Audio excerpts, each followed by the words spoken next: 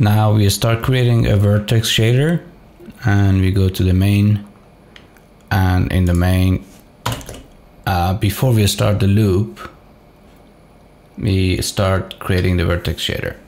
So to do that, we need to create a GL create shader. Okay, and the GL create shader is a function that creates a shader object and return its identifier. Okay, so to do that, because it's returning an integer, we just need to define an integer value, unsigned integer, call it vertex shader, and here we just have to call this function GL create shader, and here we just have to pass in this case is GL vertex shader. And then we need to set the shader source code in order to compile it. So we just type GL shader source, and here we have to pass in some parameters, and the first one is the shader. So we just created a vertex shader. Here we pass in this one, vertex shader. The second parameter is the count, is how many strings we're gonna pass in. It's just one string. And then the next one is vertex shader source, the source code we created. So we have to pass in the address of shader, vertex shader source. And then the last one would be null, because we terminated with a null termination. So we just pass in null here. Great. Now we have to compile the shader that we pass in. So to do that, we just type GL compile shader, and then we just pass in vertex shader. So to check the compilation errors, we can do this. We can just write an integer success, or we can just call it int vertex success, and we just need a character for the log if you want to get a response, info log, and 512 characters. And then we just call this function GL get shader IV. This shader IV, it retrieves the parameters of the shader object, and it just checks if there is an error or not, and gets the status of the shader. So we pass in the vertex shader, then we just write GL compile status. So it gives us the status of the compilation, GL compile status, and then we put the value in vertex success, and we just pass it here, vertex success. Now, if it's not successful, if it's not, then it's gonna give us an error message and tell us what's the problem in the code. So let's just try that. GL get shader info log, and here we pass vertex shader, and we pass in the character info log,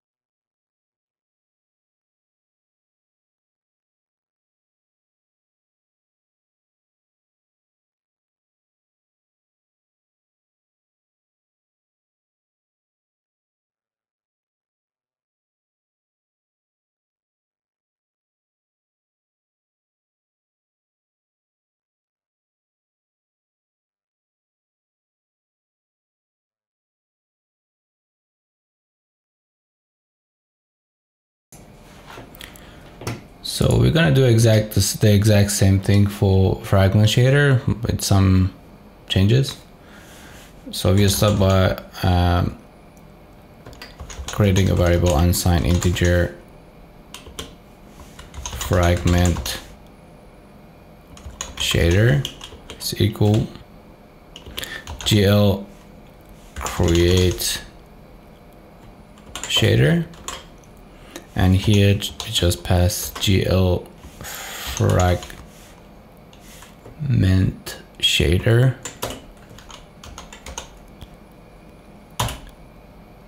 So now we have to set the shader source code. So we just write GL shader source. We pass in fragment shader that we just created here, fragment shader, then it's one string, then we pass in fragment shader source, which is here. We just pass in this code here, and the last part is null. It's null because it's null terminated. Here, as you can see, null terminated. And then the next line, we have to compile it. So we just type GL compile shader, and we pass in fragment shader.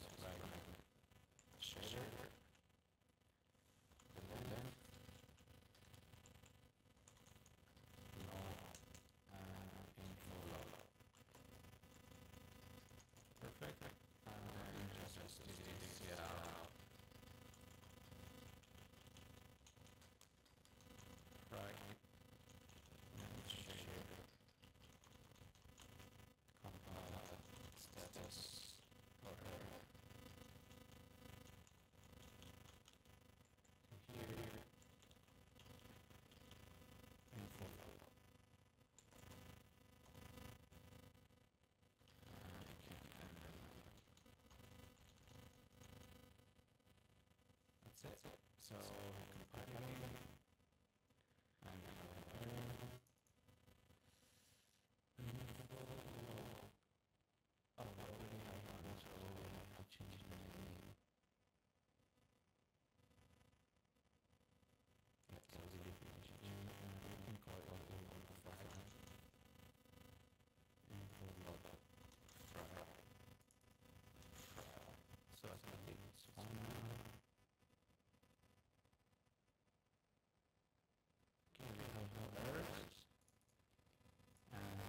just check if this is actually working. We go up there and just check something. Here.